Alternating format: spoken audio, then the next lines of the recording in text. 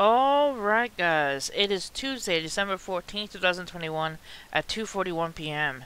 Alright, let's start with a Bible verse from dailyverses.net. Verse of the day, it says, "You are my refuge and my shield, I have put my hope in your word." Psalm 119, verse 114. As you guys know, I don't really go too much into the meaning of verses and Bible study and all this stuff.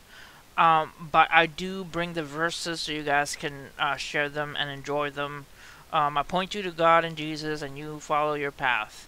Alright, guys, let's take a look at this story brought to you by Dabu777. So, Dabu, I'll leave you the link to his video as well.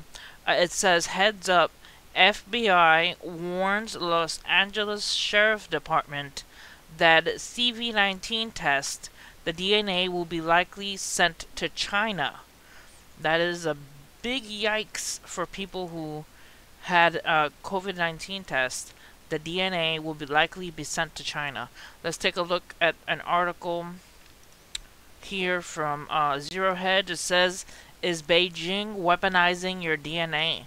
Why is U.S. DNA processing firm sharing America's DNA with China? The answer is staggering."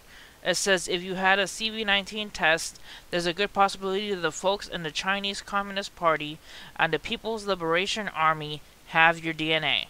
If so, they probably know more about your health and DNA vulnerabilities than you do. The implications of that are disturbing, to say the least."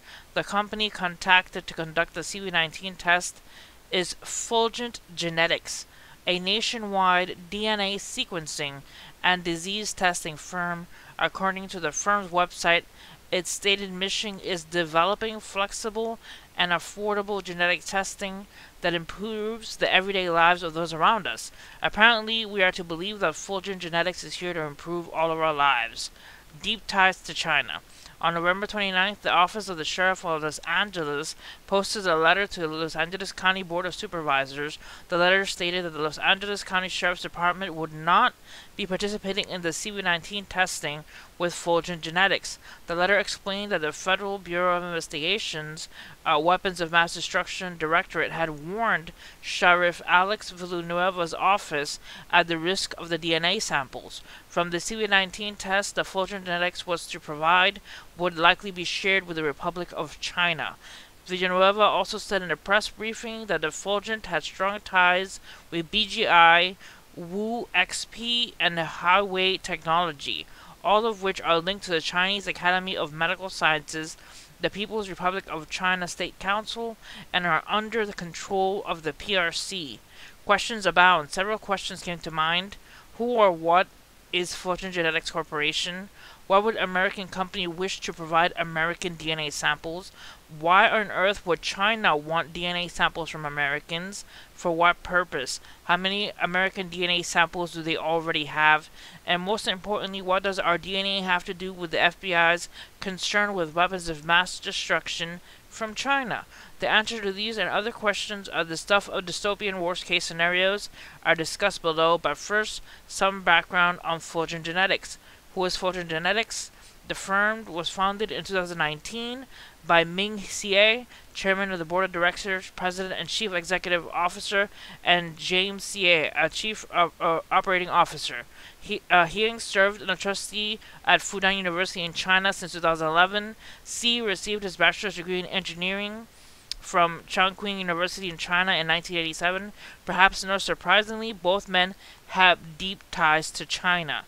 And apparently, Fulgent has been sharing American DNA from coast to coast with China.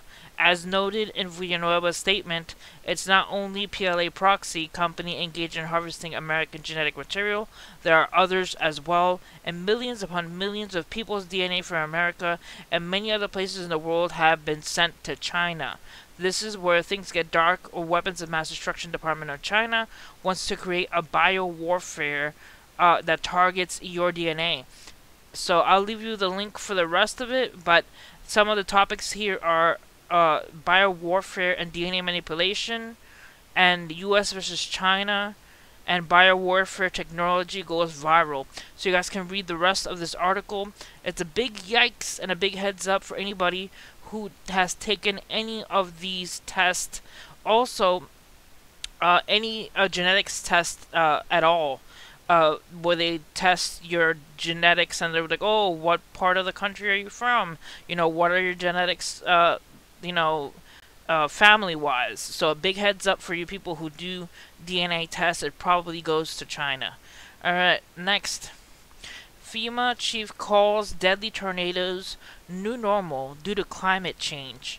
A huge message from FEMA. This is from Rise Up Warrior.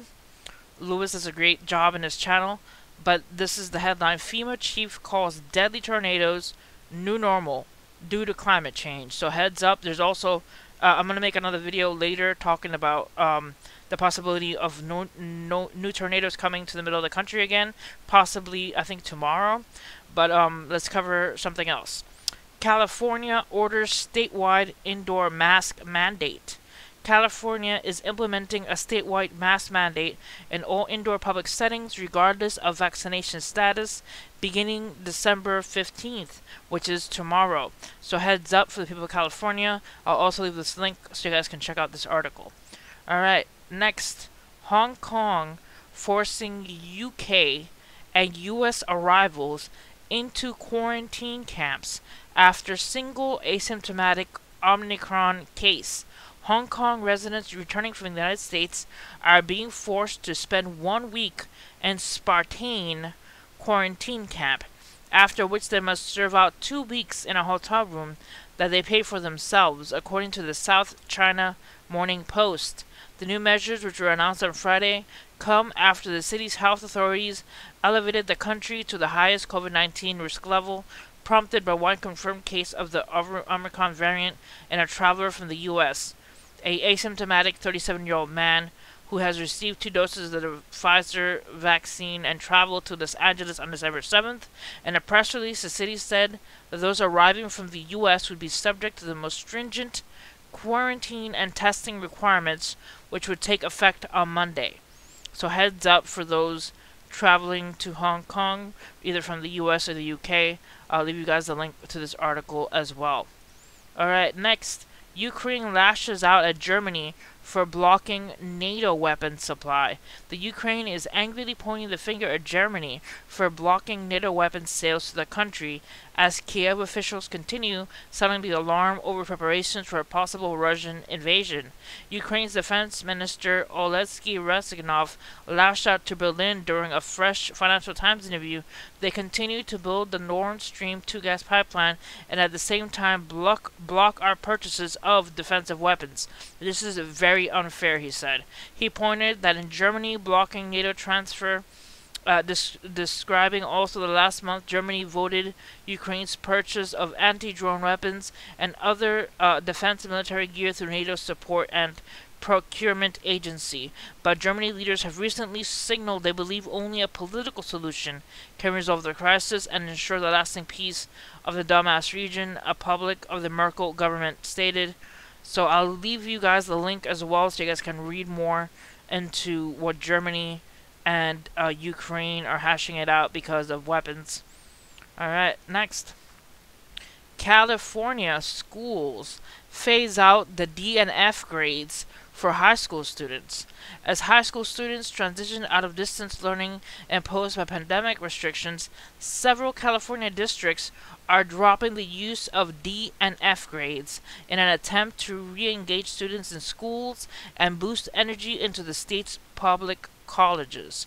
So Los Angeles Unified, Oakland Unified, Sacramento City Unified, and San Diego Unified are among the districts phasing out the D and F grades for high school students. If students fail a test or don't finish their homework, they will be given another chance to retake the test or receive an extension on submitting assignments. Alright guys, that's, I believe, it. Oh no, there's one more. Alright, South Korea to use facial recognition cameras to track COVID cases, ensure mask compliance. So authorities in South Korea are set to the country's facial recognition camera network to track people with COVID in real time and ensure they're wearing face masks. So heads up to South Korean people who travel to South Korea, you're being tracked and monitored. Alright, guys, I'll leave you the link to all those articles, and see you guys next time. God bless you guys.